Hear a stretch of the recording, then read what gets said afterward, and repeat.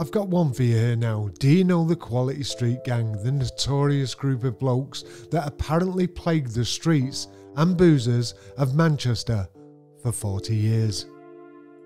Yeah, well apparently they may never have existed. I'm going to need your individual attention on this, and if there's anything you don't agree with me on, please don't come round to my house and try to batter me. Let's start at the beginning, with an advert on the telly for some chocolates back in the mid-60s.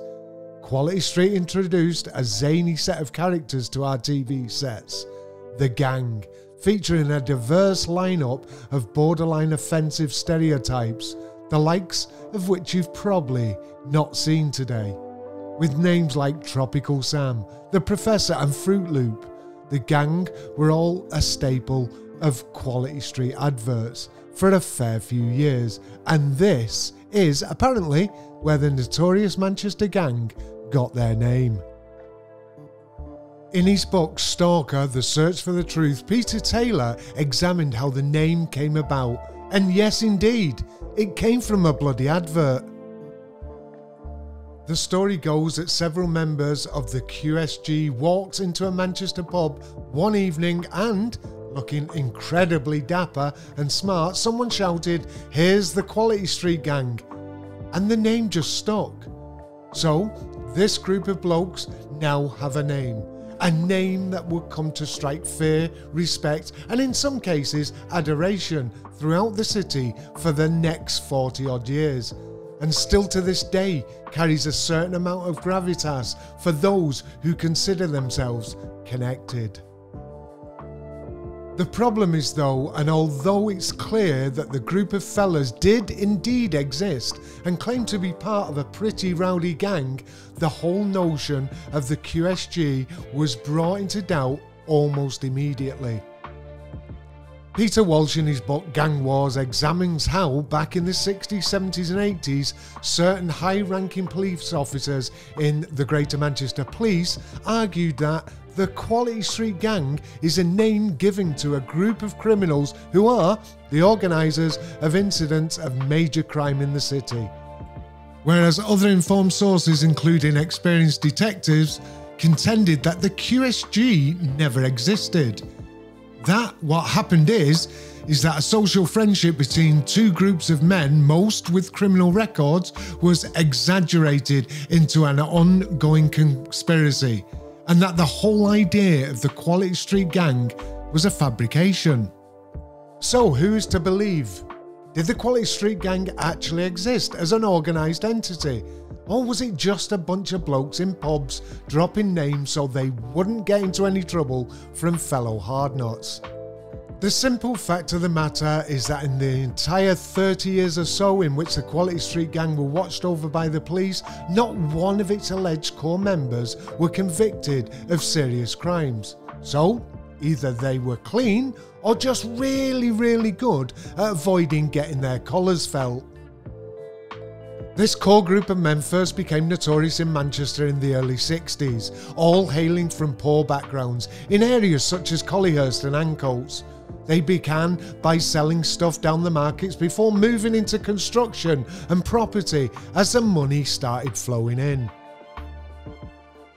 These fellas were faces in the city's many nightclubs and bars, and were known as good fighters, hard men who you wouldn't rub up the wrong way or accidentally spill your pint of mild over on the way back from the toilets.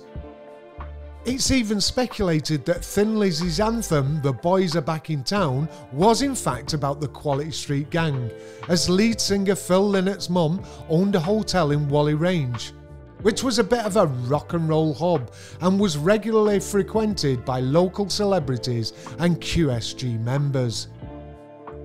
The 70s and 80s saw the gang become known as the most powerful criminal group in the history of the city, but others weren't so sure. Superintendent Bill Kerr, head of Manchester's drug squad in the early 90s, argued that there was no hierarchical structure, and indeed no street gang in Manchester presently exists and have existed for the last 10 years. But it was clear that the police in Manchester were in fact obsessed with the notion of the QSG, whether they existed as an organised entity or not. Years of surveillance, snitches, informants and trials, all while the members of the so-called gang could go out and about in Manchester, claiming to be a part of the QSG and essentially becoming untouchable. One of the most enduring stories about the Quality Street gang, which certainly helped cement their myth, is that the notorious gang brothers, the Krays, were chased out of Manchester by the lads when they arrived on a train at Piccadilly. Like most of the stories of them days, this one almost certainly has been embellished and added upon over the years to increase the QSG's notoriety and standing within the city. One of the most obvious examples of this is the simple fact that most cities and gangs in the UK have a similar story to tell about the Kray twins, such as Birmingham's king of clubs, Eddie Furtrell, who once told them to piss off. In his autobiography, The Boys Are Back in Town, notorious QSG member Jimmy the Weed Donnelly explained how the popular version of events is cobblers, and in fact, the Kray twins were quite friendly, and it was the police who confronted the twins and told them to behave themselves before they left Manchester peacefully the next day.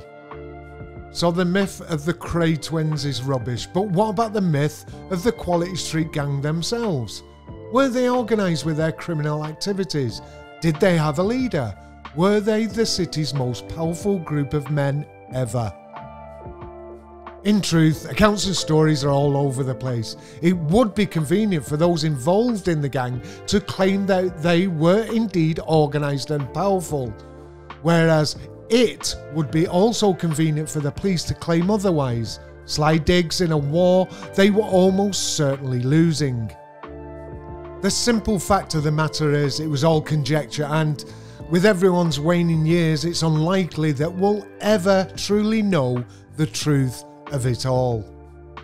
Did the QSG exist? I'm going to say yes, because, as Tony Wilson famously said, when you have to choose between the truth and legend, choose legend.